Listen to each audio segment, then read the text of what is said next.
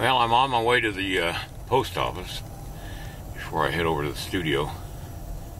I've decided the GoPro is fine for some things, but showing my sculpting is not one of them, because I can't zoom in, I can't zoom out, and if I do zoom in or put the camera closer, it gets the fisheye effect. So the picture's better, but I'm sacrificing the ability for you to see different parts of what I'm working on. So I'm going to cancel using my GoPro for the sculpture.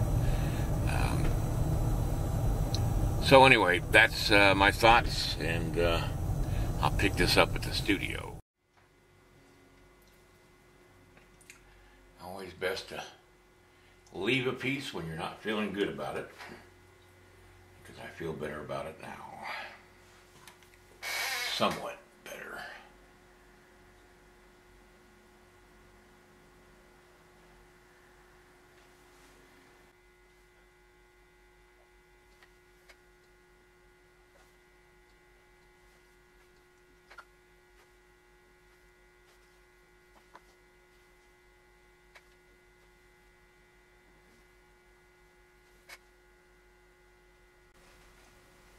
Funny how just adding a little bit of change to the eyebrow, it changes the whole look of the eyes.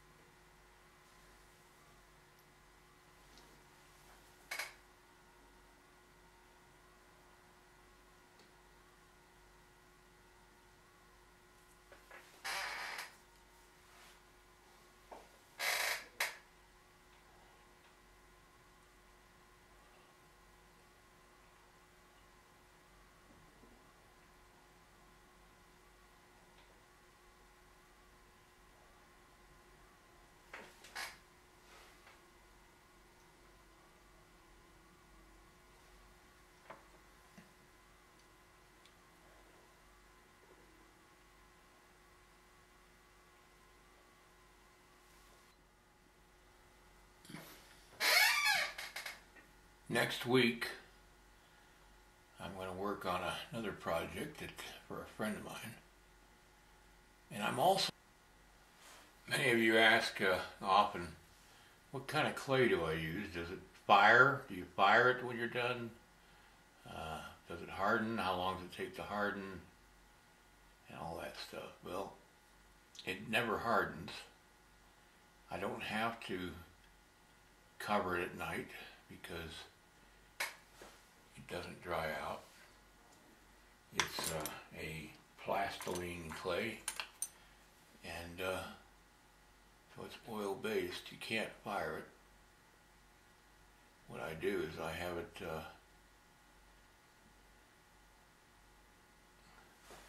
cast into bronze, and if you want to see that process, check out my link in the description, top of the description and below this video, and on YouTube. And I have a video that I put together that shows the process and explains it a little bit. a short video. It's about a 30-minute video, but that's the reason why I've charged less for that video than I did for all my other ones. But it's got some pretty useful stuff in there. If you ever decide to cast your work, you need to know a few things before you go to the foundry, and what they're looking for, and how you can keep your costs down when you're casting your work. Because it can get really expensive if you're not careful. Like the fringe I was working on the other day, it's going to add substantially to the cost of producing this work, but I figured if a client wants something that's unique, they would be willing to pay for it.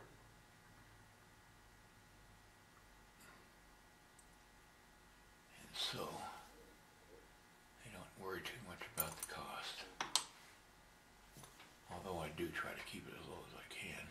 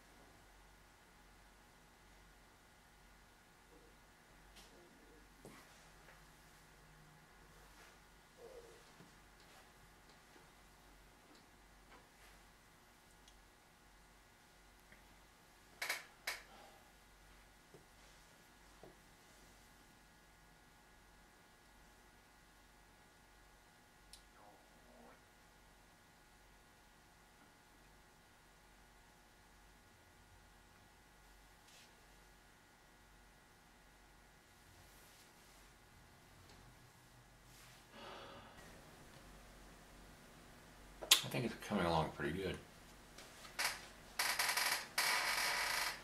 It's Still got the back of the sleeve to do, but I'll do that next week. I gotta get some more clay softened up. Ugh. I get this in 10-pound blocks, and this is about 1/6 of a block. But I'm going to put it under the light and let the light soften it up over the weekend.